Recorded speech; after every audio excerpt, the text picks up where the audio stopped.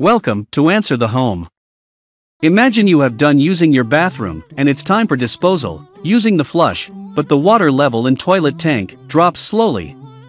Don't worry, as we'll be with you to solve the error of weak water level in the flush tank, along with causes.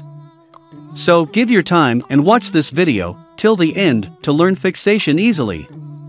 Problem number 1, leakage at the bottom of the toilet tank.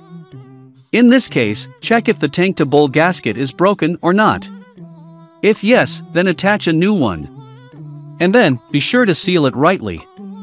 Problem number 2, fill valve placed in low water level. For this reason, adjust the fill valve on the intake pipe using a screwdriver. Problem number 3, clogging issue of the toilet tank fill valve. In this case, release and unblock the clogs. Luckily, we have got easy fixes of low water level in the toilet tank. Just be sure to find the cause of it before you take any further steps. Thanks for watching our video. And do subscribe to our channel and click the bell icon.